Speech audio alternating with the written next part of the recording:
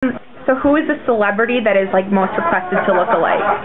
You know what? That of course varies by body part. Of course, a lot of the facial things is going to be Nicole Kidman. Like for example, for the nose, cheeks and jaw, it's going to be Cindy Crawford. How nice! There's a little bit of visitation from the past. She's still an icon. You know what I'm saying? But when you get to butt, it's going to be you guessed it, J-Lo.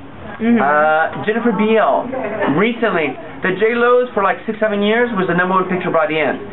Now, Kim Kardashian and Beal are sneaking in and taking over Jennifer's spot as far as the butt. Wow. The boobs, Carmen Electra still hasn't sewn up. I cannot believe it's been about 5 years. The most common picture that's brought in to me every day, we're good friends, she's been at our party, is Carmen Electra. Wow. So, and for guys, Brad Pitt, everything. Guys is very easy.